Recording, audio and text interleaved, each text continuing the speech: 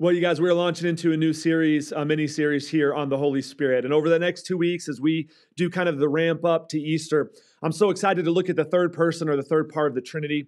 We're going to be looking this week at who the Holy Spirit is. And then next week, we're going to look at what the Holy Spirit does and what we can do in response. And so you say, Pastor Scott, why would you do this series? Why would you launch into this 2-part series about the Holy Spirit? Well, that's a great question. A part of it is I just have continued to feel that God is prompting me personally to talk about the foundational parts of our faith.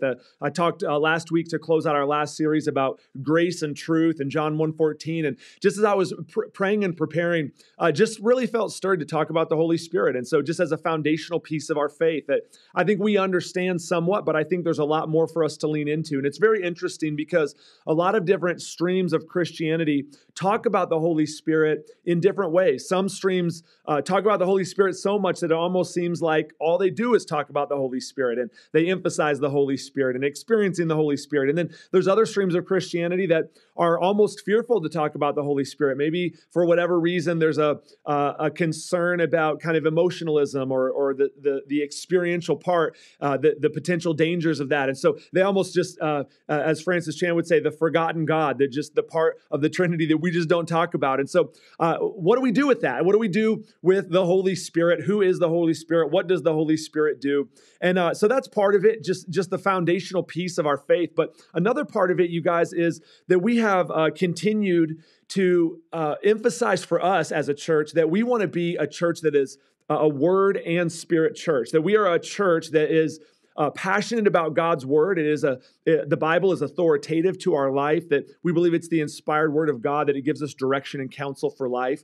Also, so we want to emphasize the word. We also want to emphasize the Spirit, that God's Spirit is available to us, that God is personal, that He interacts with us, and we can experience His Spirit, that His Spirit is still living and active and doing miracles, and we believe that. And so we want to be a church that is a word church and a spirit church, a church where the Spirit of God flows through the banks of Scripture. So that's another reason. A third reason is that whenever you look at in the Bible, whenever there is trial or challenge, what you'll see often is you'll see an emphasis on the Holy Spirit, because that is God's empowering for believers, for His disciples, for His followers. And so as you look at the book of Acts, and then as you continue to follow Paul's writing into the New Testament, what we see is that whenever they have when they don't know what to do, whenever they're kind of down and out, you see the Holy Spirit show up. And so I even feel like for us as a people, for Element Church, as we've just kind of coming out of these last couple years, and again, it's not over. It's not like, all of that is done with.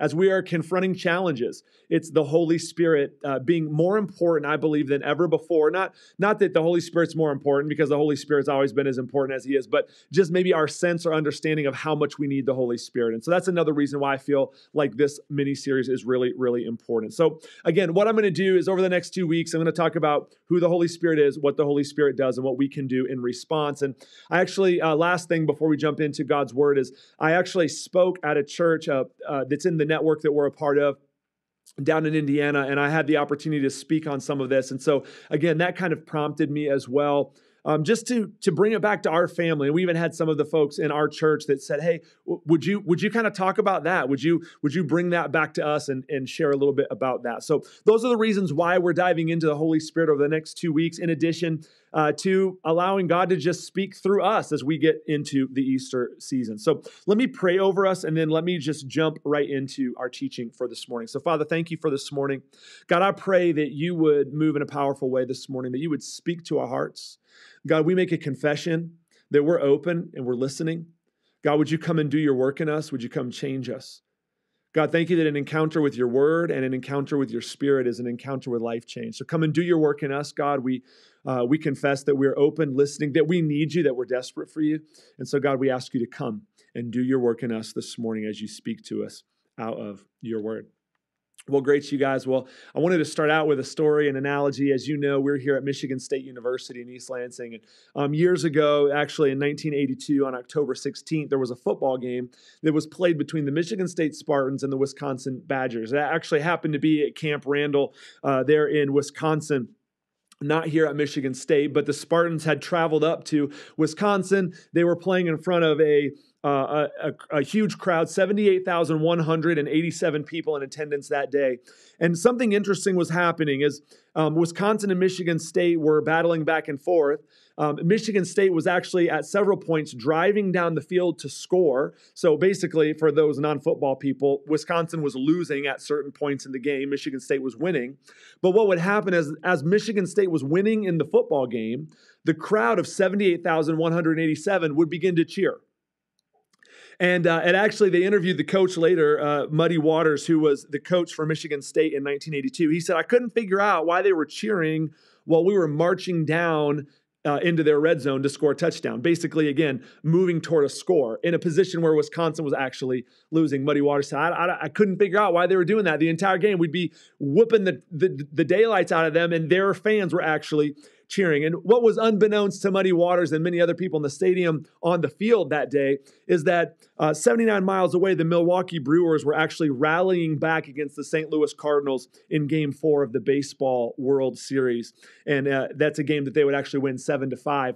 And so back in those days, a lot of people had in-ear radios. And so while there was people sitting watching the Wisconsin-Michigan State football game, they actually were responding to something that they were hearing, not what they were seeing. And it's really an interesting thing because a crowd of 78,187 could sit in a stadium and watch their team lose and yet be cheering for a team that was winning. And there were two realities that were playing out simultaneously. And I know that it's not a perfect analogy, but they were hearing something and experiencing something different than what they were seeing. And in a very similar way, not a perfect analogy, but I think paints a parallel for us. I believe that we can be celebrating victory in the presence of obvious challenge in front of us. We can actually be hearing something, a reality that's true, that's different than the reality that's in front of us. And in a very obvious way, hopefully for us at this point in this analogy, I believe that God can be speaking to us about the truth while we're watching a different truth happen in front of us, and that there are two realities playing out simultaneously. And there's so many losing narratives right now. There's so many, if you will, stay with the analogy, so many football games that we're watching that just look like, man, we're just losing the game. And yet at the same time, the Holy Spirit, God's Spirit, is actually with us, and God is whispering into our ears. And I just wanted to ask the question this morning of us, and is what if there was a mechanism, a way in which God would ensure that his reality would be playing in our ears no matter what we were seeing on the field in front of us? And I believe that there is, and I believe that that is the Holy Spirit. I believe God still does that, and I believe that God speaks to us through prayer. I believe God speaks through us to us through multiple situations, but that through God's Spirit, he's actually speaking to us about the realities that are true in heaven that actually do have bearing on our life here while we watch the things that are happening, the political, the economic, the war in Eastern Europe, the coming out of COVID, all of these things that we're watching in front of us. And so, I believe that God does talk to us. I believe, I've never heard God's voice audibly, but I believe that God does speak in the sense of that radio, that frequency that's in our ears, that's in our hearts.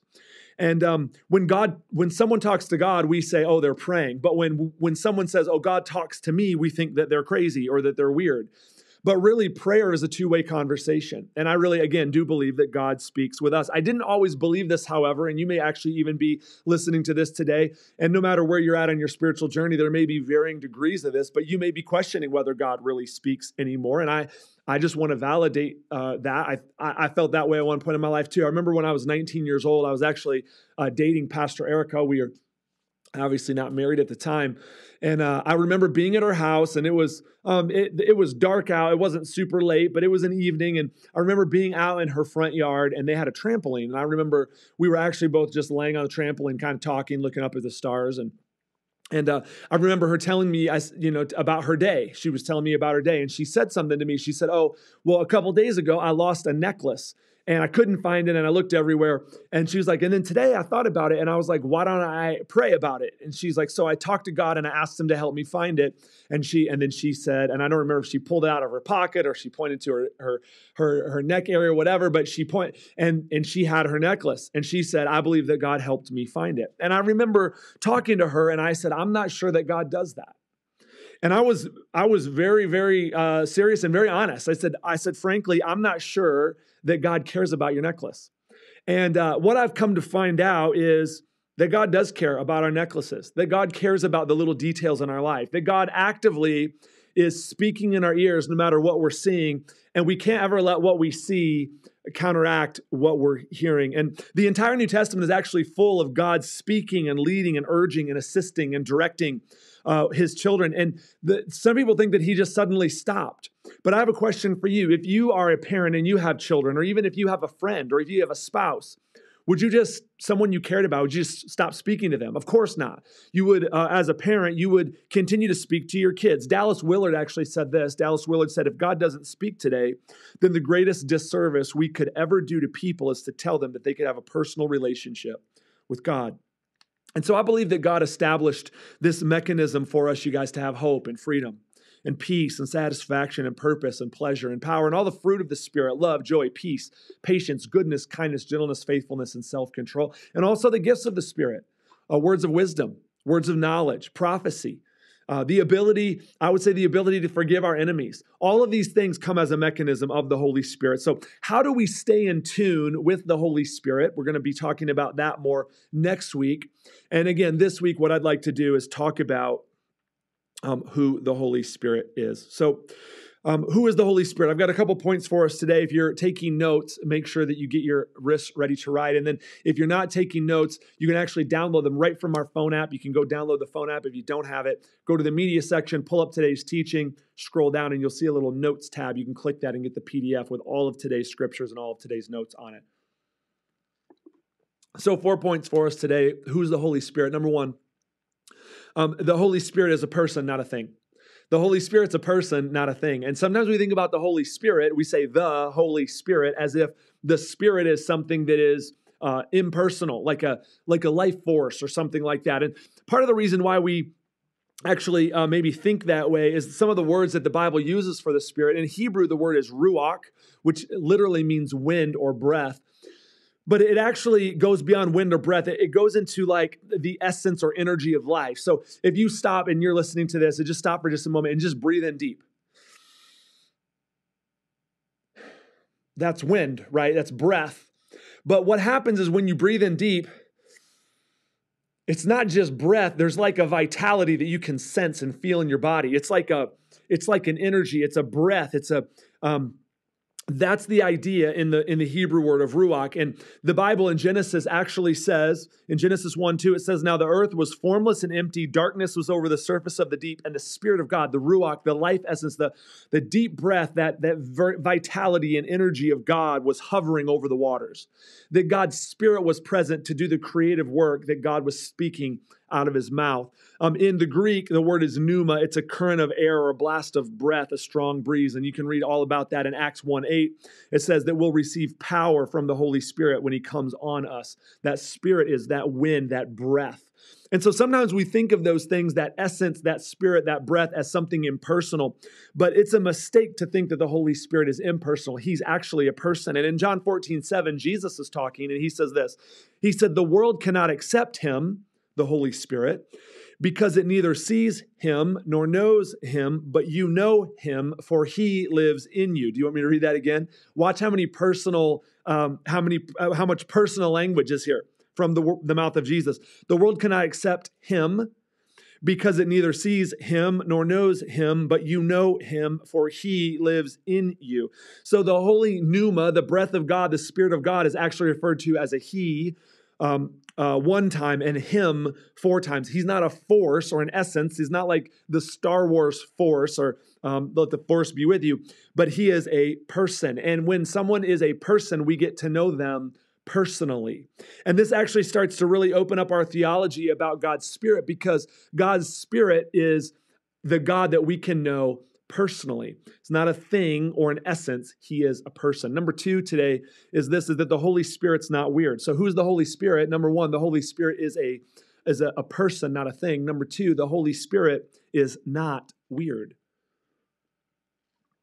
And again, I referenced earlier that some streams of Christianity are hesitant really to talk about the Holy Spirit. Now, the Holy Spirit is mysterious because We don't fully understand everything that God does, all that God is. So a holy, perfect, all-powerful God is always going to be, in a sense, mysterious to a fallible human like me or like you. But just because we don't understand all that God does, and some of those things can be mysterious or even can feel odd sometimes, the Holy Spirit's not weird. Now, as I referenced before, the Spirit of God, the river of the Spirit flows to the banks of Scripture. So we understand that the Scripture actually gives bumper rails, if you will, over what the Holy Spirit does. And so that gives us some comfort and ability to understand the Holy Spirit. But we also understand that we actually need beyond the Bible. We need God's Spirit, not just the Bible. You say, well, that sounds interesting, Pastor Scott. Isn't the Bible enough? Well, the Bible is incredible. The Bible is the authoritative Word of God, right? Here's the thing, though. There's a lot of things that you're going to face in your life that are not prescriptively outlined in the Bible. Where you should go to school, what job you should take, who you should marry. I could go on and on and on, but there's a lot of things that we need the Spirit of God to speak to us that isn't prescriptively outlined in the Bible. There's other things that I could bring like that, but we need the Bible and we need God's Spirit. That's why I said we are a church that highlights both God's Word and God's Spirit. The river of the Spirit flows through the banks of Scripture. So the Holy Spirit isn't weird. The Holy Spirit operates within the confines or the context of God's Word. John 16:13, Jesus says this. He says, but when He, the Spirit of truth, comes, that's the Holy Spirit, He will guide you into all the truth. And then I love this. Jesus says, the Holy Spirit will not speak on His own.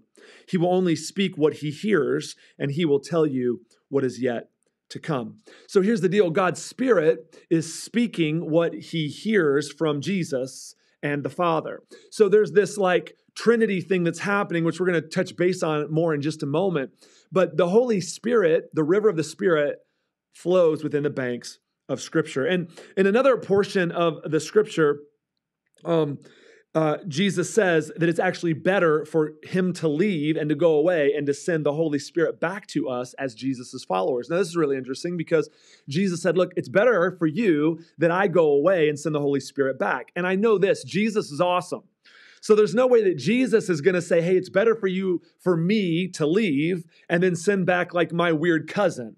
That doesn't happen, right? Jesus says it's better for you that I go and I'm going to send back my Spirit, God's Spirit. I'm going to send back the helper, the comforter back to you, and it is going to be better for you. So we know that the Holy Spirit is not weird. Now, this is interesting because there is a charismatic God and then there's a charismatic culture. Charisma has to do with the Greek word charis, which means divine empowerment or divine grace, divine support, divine empowerment. So there is a charismatic God. There's a God whose Spirit is fueling us with divine empowerment. But then there's a charismatic culture. And charismatic culture can be weird. A charismatic God is not weird, but charismatic people can be sometimes weird. There's things that the Holy Spirit does, and then there's things that people do in the name of the Holy Spirit. So God is not weird. A charismatic God's not weird. Sometimes charismatic culture can be weird. People can be weird, but the Holy Spirit is not weird. In 1 Corinthians 14:32-33, it says, the spirit of the prophets are subject to the control of the prophets, for God is not a God of disorder, but of peace. Here's the thing, the Holy Spirit doesn't take us over and make us do things that are out of control. The Bible says that actually that the Holy Spirit comes in and partners with us, and that the spirit of the prophets are subject to the control of the prophets. Now, that doesn't mean we control God, but it means that we can control ourselves when the Holy Spirit comes in. Now, of course, maybe you've been in some charismatic meetings where there are people that submit themselves to the Holy Spirit. Maybe you've seen people fall over in the Spirit. Maybe you've seen some things like that. Those are people surrendering to the Spirit. That's not the Spirit taking over their body where they can't control things anymore. So we understand this is that there's charismatic culture and then there's a charismatic God, a divine empowering God. God is not weird. The Holy Spirit's not weird. Charismatic people can do weird things in God's name. So who's the Holy Spirit? Number one, the Holy Spirit is personal. He's a person, not a thing. And then secondarily, the Holy Spirit's not weird. So who's the Holy Spirit? Number three is that the Holy Spirit is God. And this is fascinating because people think about God, and they often think about, in a Judeo-Christian context at least, or even Islamic context, people think about God as I shouldn't throw the Islamic culture in. That's a whole different thing. I'll just, Judeo-Christian context is that God is a creator. He's an all-knowing creator. And then in the Christian context, He's a father. And this is very unique. Again, the Christian context is unique from the Islamic context or the Jewish context, that God is our Father, that he's personal, that he's intimate. Christian people are comfortable with God the Father. And then Christian people are often comfortable with Jesus the Son. But then a lot of people don't understand God the Holy Spirit, the person of the Holy Spirit. So I want to try to explain the Trinity, which again is a topic that's so deep that you could spend an entire lifetime and just scratch the surface. But let me give you my best couple moments of trying to understand this, and obviously an oversimplified way, but a way that I think is very, very helpful. At least it has been to me. Now, the Trinity, and I'm paraphrasing, but the Trinity means that there's one God. Orthodox Christianity says that there's one God in three persons or three essences. And there's some debate about what the word, should it be three persons, three essences? What word do you use there? But it's one God, not three gods, one God who is in three expressions or three persons, okay? So here's why this is so important. Or here's how this works. Here's the uniqueness about the Trinity and why it boggles our minds. There has to be two-way equality. Let me say it like that. So what that means is this, that it's one God in three expressions, but each of those expressions actually is fully God in and of themselves, because they're not three different entities, it's God. So let me say it like this. Some people will try to explain the Trinity through analogy, and they'll say something like, well, the Trinity is like an egg. There's like a yolk, and there's a white, and there's a shell. Now, that is one way to explain the Trinity, because it's one thing that is found in three different expressions. It's an egg that's found in a shell, a yolk, and a white. The problem is that it doesn't then work back the other way in equality. An egg shell is not an egg. An egg yolk is not an egg, and an egg white is not an egg. So you don't have the fullness of an egg in any of the three parts. And so there's not two-way equality. So what you have to figure out, let me give you one other quick analogy. Some people will say, hey, Pastor Scott, it's like, I would say, to do the analogy, it's like me, and then I have three different hats that I wear, or three different roles. I am a pastor, and I am a husband, and I am a father. So it's me in every scenario, but I'm expressing myself in three different ways. And again, that works one direction because it's one me expressed in three directions. The problem is me as a pastor, or me as a husband, or me as a father is not the totality of who I am. And so it doesn't work back the other way. So this is the best analogy that I have heard that I can come up with to really try to get an understanding of this, is just a basic thing that you probably learned about in middle school science class, which is H2O, which is water. H2O is the molecular structure of water.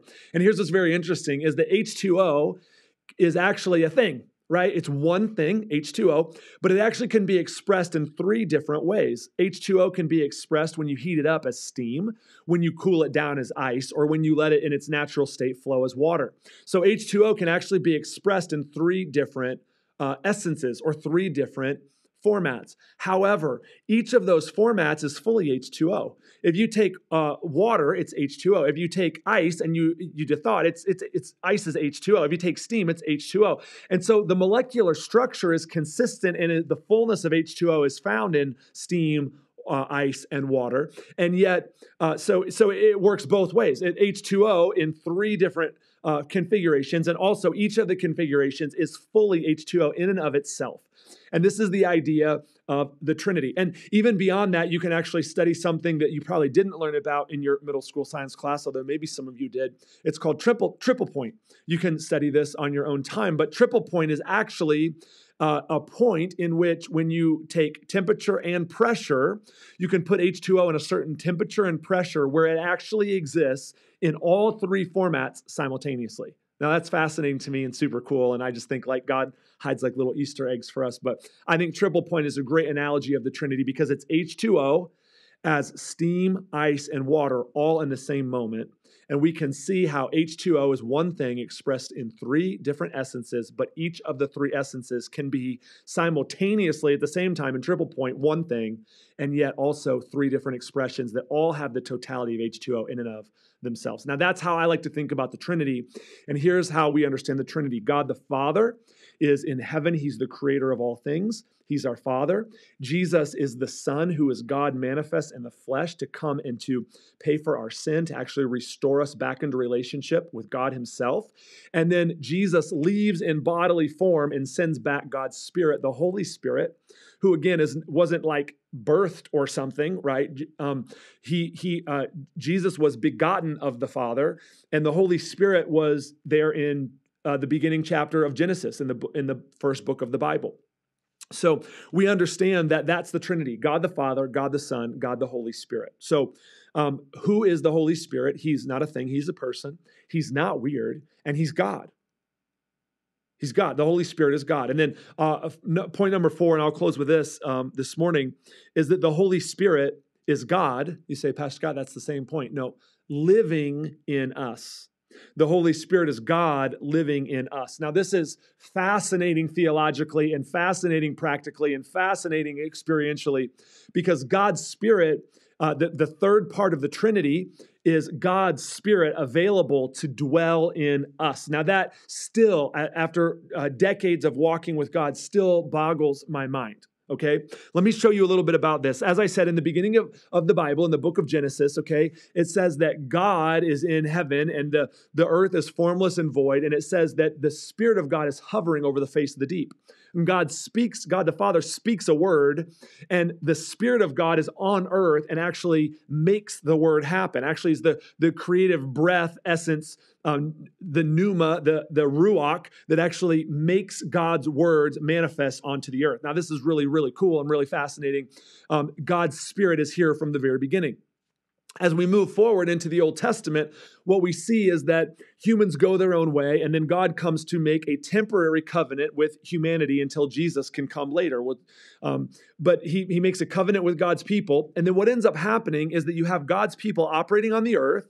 You have God the Father in heaven who has a covenant with them, and then God's Spirit shows up and visits humanity from time to time to empower them for certain things. Let me say it like this, is that in the Old Testament, humans were visited by and visited God's Spirit. So there was a visitation that went back and forth between God's Spirit and humanity. Now, the first time we really see this explicitly is with Joseph.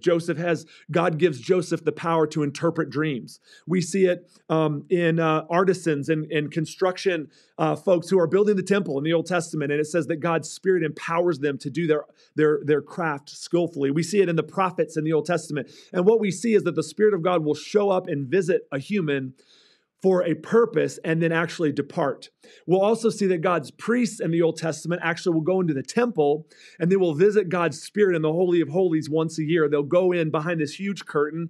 The high priest would go in once a year to atone for the people's sins and would have a visitation with God's Spirit. We see Moses visiting with God's Spirit at the tent of meeting. So we see that humans are visiting the Spirit and that the Spirit of God is visiting humans. Now, this is really cool, okay? And this happens typically in most of the Old Testament in the temple. It's really, really cool, but also limited. And as you move forward, we see something start to happen in the person of Jesus that is absolutely fascinating. In the New Testament, Jesus shows up as God's Son, as God manifests in the flesh.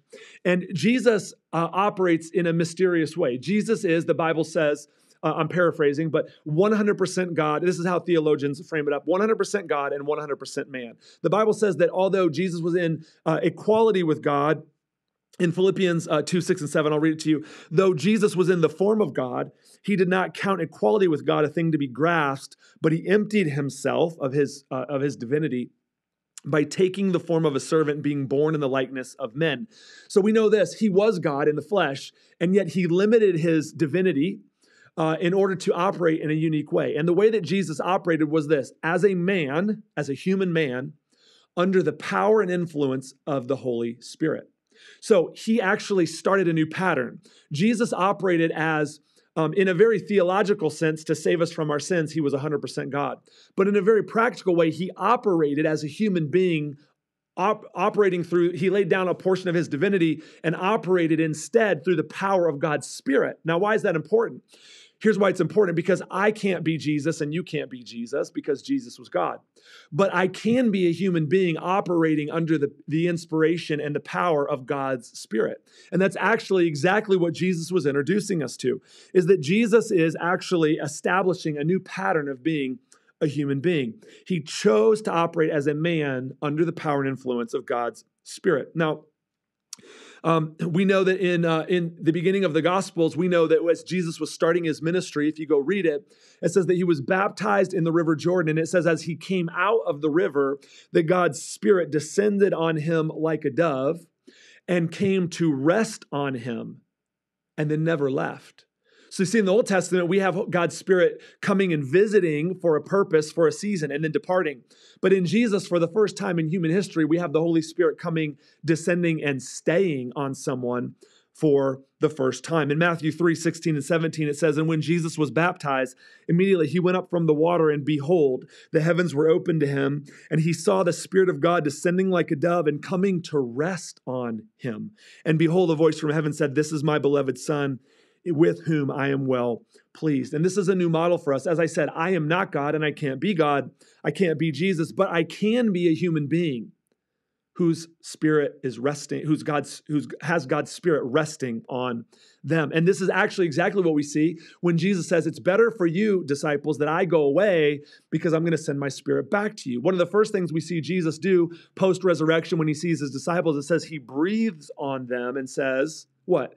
Receive the Holy Spirit. Later, before Jesus goes back to heaven, he says, "Hey, I'm sending you out." He gives us the Great Commission. And he says this, "Before you go try to do this, make sure you go to Jerusalem and wait until you are endued with power from on high." He says, I'm sending you on a mission, but don't go yet because you don't have the Spirit yet that's staying with you. So go to Jerusalem and wait. And then what we see in the book of Acts, and I'll read it here in Acts 2, 1 through 4, it says, "On the day of Pentecost, all the believers were meeting together in one place. Suddenly, there was a sound from heaven like the roaring of a mighty windstorm, and it filled the house where they were sitting. Then what looked like flames or tongues of fire appeared and settled on each of them." By the way, if you go back, it says, John the Baptist says, "I came to baptize you with water, but there's one coming after me who will baptize you with the Holy Spirit and fire." Really, really interesting. "Then what looked like flames or tongues of fire appeared and settled," just like as Jesus came up and the Holy Spirit came and settled on him, says that they appeared and settled on each one of them, "and everyone present was filled with the Holy Spirit and began speaking in other languages as the Holy Spirit gave them ability." And there we see it, you guys, is that it is God's Spirit actually indwelling or sitting on and staying with human beings for the first time. In 1 John 4:17, it says, "This is how love is made complete among us, so that we will have confidence on the day of judgment. In this world, we are like Jesus." Now, we're not Jesus, we're not 100% God, but we are like Jesus in the sense that we're human beings operating under the power of the Holy Spirit that comes and stays.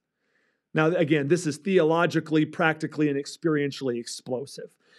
So much so that I think it's just hard for us to wrap our heads around sometimes.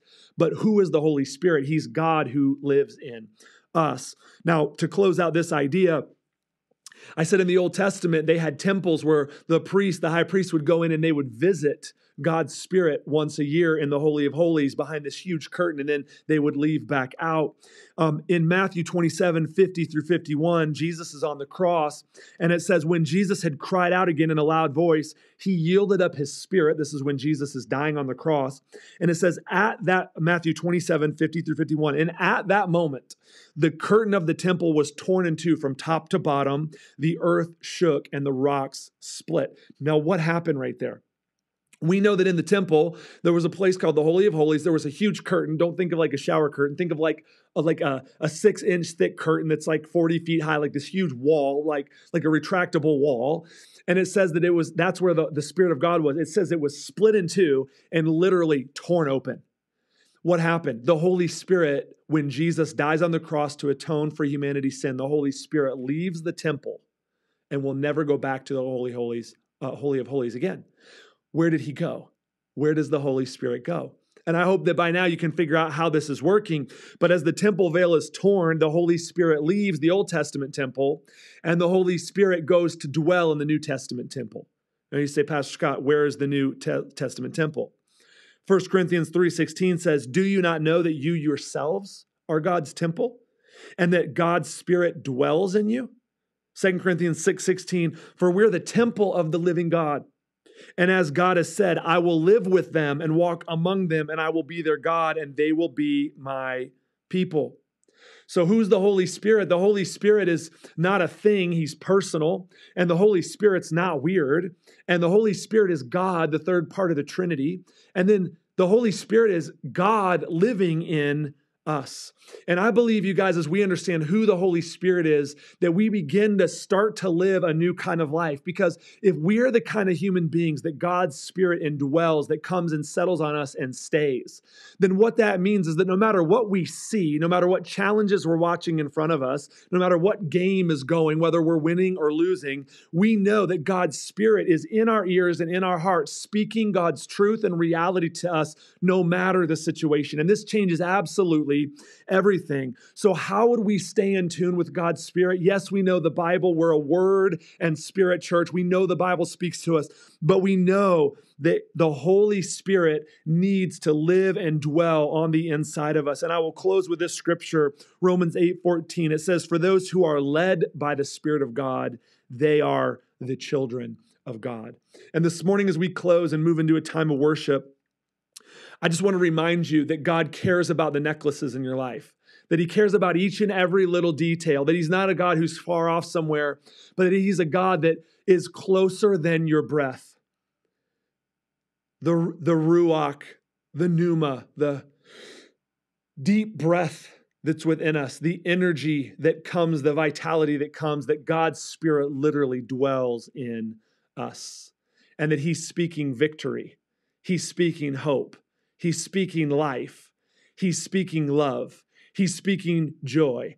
He's speaking all the fruit of the Spirit and all the gifts of the Spirit. And not only is he speaking it in our ears, but he's actually stirring it up in our heart and changing our lives. He's changing the spirit inside of us. He's changing the attitudes and the emotions. He's actually not only giving us revelation from the Bible, but he's actually giving us transformation in our souls. And so what I want to do this morning is pray over us, that we would just ask the Holy Spirit for a deeper leading, that we would give him permission to come and to lead us in a fresh way this morning. And so I'm going to pray just a prayer of asking for the Holy Spirit. And then I'm going to pray over us just a receptive prayer of the gifts of the Spirit and the fruit of the Spirit. And so if that's you this morning and you're like, you know what, Pastor Scott, I want to say yes to the Holy Spirit. I know that even from our time this morning, Pastor Scott, that the Holy Spirit's inviting me to know more of him, to surrender more to him, that he's opening my eyes to see who he is and the fact that he's right here with me. And so today I want to say yes to him, and I want to pray for you right where you are. So let's pray together. Even if you feel, even if you want to open your hands, this is as a physical response that you're receiving something. Go ahead and open up your hands wherever you are, in your room, in your dorm room, in your house. You're a group of people, you're at a home watching this together, whatever it is. Go ahead and open your hands. Let me pray over you this morning. Father, thank you for your Holy Spirit. Jesus, you said it was better for you to leave and to send your Spirit back to us. So right now, we stand on that truth and we stand on that promise. And God, I pray right now for everybody that can hear my voice. God, we are watching so many challenges in front of us. God, there's so many games that we're watching, so many back and forth where it just looks like loss and defeat. It just looks like hopelessness and despair. And so, God, I just pray in those situations right now for all those that have their hands open to receive from you. God, I pray a fresh voice into their hearts, into their ears and into their hearts. God, I pray, God, right now as they've said yes to more of you. Let's just pray this, guys. Say, God, I want more of you. Holy Spirit, I give you permission to come into my life, to lead me, to guide me, to speak a better word over me. I thank you for replacing my hopelessness with hope. I thank you for replacing my despair with your truth. God, right now, come in, Holy Spirit. I say yes to you. Come in and fill me up in a fresh way. Come in and stir me up in a fresh way. Come in and help me, transform me from the inside out. God, I ask you to come in to lead me in a fresh way. God, your word says that those that are led by your Spirit are your children. So would you come and lead me in a fresh way as a son or a daughter? Would you come and lead me this morning?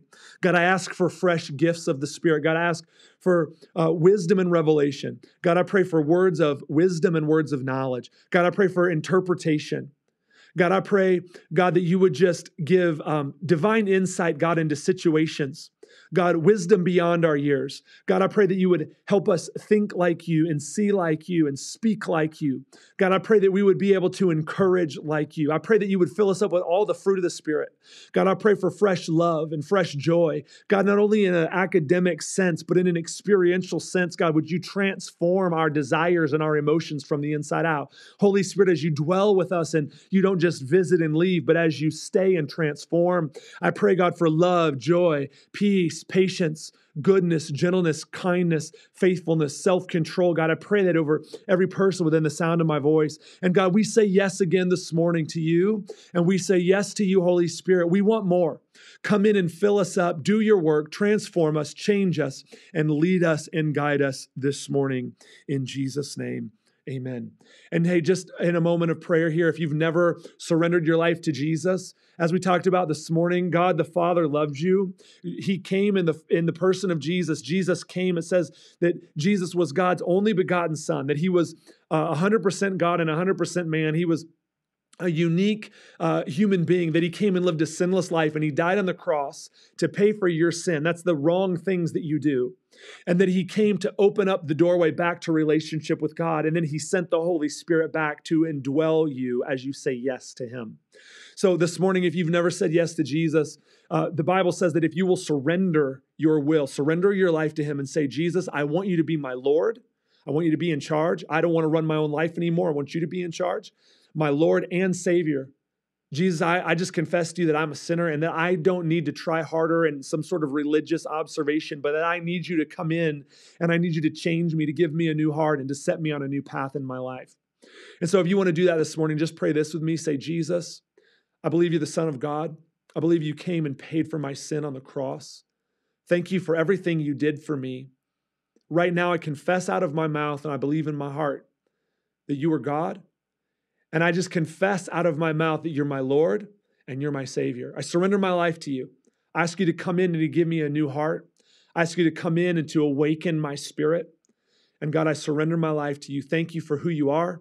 And thank you that I can now live my life with you for the rest of eternity. Lastly, God, I thank you for your Holy Spirit. As we've talked about today, thank you for sending the Holy Spirit to indwell in me and live in me, to empower me, to bring comfort, to bring clarity. And I thank you, God, for who you are in Jesus' name. Amen. Awesome, you guys. If you prayed that prayer, would you let us know? Text the keyword element to 97,000. We'd love to hear from you.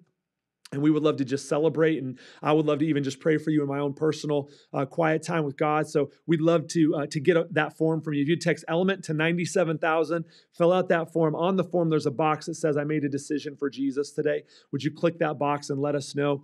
We'd love to pray with you in our own personal quiet times, and we would just love to hear from you. Also, make sure you get involved in a good Bible-believing church. We like this one, and so we invite you to join us here at Element. Guys, let's take this time and what the Lord has spoken to us this morning. Let's just continue to worship, and let's give the Holy Spirit time to come in and speak. What's the one thing you heard today that the Holy Spirit wants to highlight? And then secondarily, what's the one thing you need to do this week because of what he's highlighting in you this morning?